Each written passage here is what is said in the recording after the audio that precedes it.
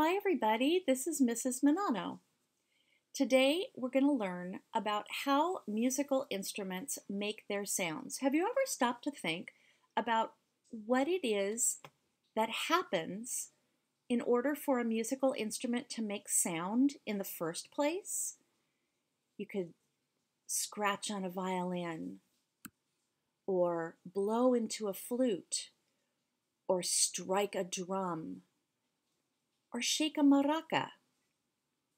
How did these instruments make their sounds? Well, you can categorize instruments into four categories: aerophones, chordophones, idiophones, and membranophones.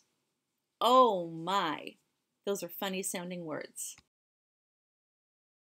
First of all, let's talk about an aerophone. An aerophone is a musical instrument which produces sound by vibrating columns of air. We've talked about the fact that everything in sound is because of vibrations. Aero means air, and phone means voice or sound. So aerophone means an air sound or an air voice. An example of an aerophone would be a recorder, a trumpet, even a pipe organ, even a Coke bottle. And an aerophone may be made from metal, plastic, glass, or wood. Pictures of different aerophones you might know. This is a recorder. You blow into the recorder using air, and that's what makes it sound. Here is a trumpet. Same thing, but a trumpet is made out of different material. It's made out of metal or brass. A flute is also made out of metal, usually silver. You blow across the top of the flute, and it makes a beautiful sound. And here is another one. Believe it or not, a Coke bottle can be an aerophone if you blow across the top, much like you would a flute.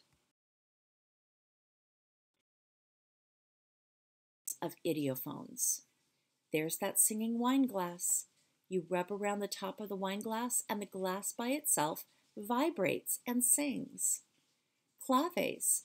Claves, because of the type of wood that they're made out of, when you strike them together without choking them, you can make a beautiful sound. Here's a xylophone, much like the ones that we have in our classroom. When you strike the wooden bars of the xylophone, it makes a sound because it's made out of wood. And here are some maracas. Again, you shake the maracas, and all by themselves they vibrate, making their own sound. These are idiophones. The next category is membranophones. A membranophone is a musical instrument that produces sound by a vibrating membrane or skin, like a drum. Drums are membranophones because you strike the skin or membrane of the drum, and a membranophone can be played in any of the following ways: by striking the drum skin with a hand or an object, like a mallet, and this is the most common form of a membranophone, like a timpani drum or a snare drum. There are other types of membranophones though too. You can pull a knotted string attached to the drum skin, and this is common to Indian drums and can be an example of a chordophone, which we'll be talking about in a few moments as well. Or you could rub the drum skin with a hand or object.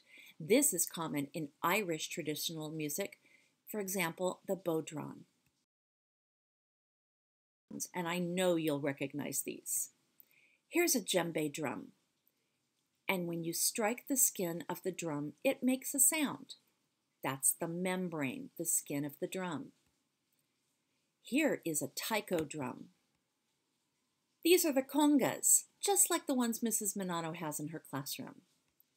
And this is a snare drum, which is made out of wood and membrane and even metal. Last, we have chordophones.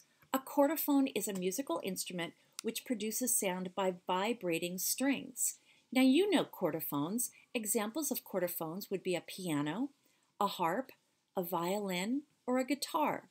The strings are pulled extremely tight so that when the chordophone is played, the strings vibrate. A chordophone must have strings and something to resonate against, like wood or metal. And a chordophone may be plucked or bowed or struck. I know you're going to recognize these. This first one looks just like the one in Mrs. Minano's classroom, a piano. Next, we also have a harp. And if you remember Mrs. Minano's auto harp, that also makes the same sounds, and it's a chordophone. A guitar is also a chordophone. And of course, a violin or any of the members of the violin string family. These are all chordophones. Well, I hope you've enjoyed your lesson for today. And what you're going to do now is you're going to go to Mrs. Minano's Distance Learning webpage, and you're going to pick a word search puzzle and have some fun with the words that we've learned about the different instruments: aerophones, idiophones, membranophones, and chordophones. Oh my! Have a great day!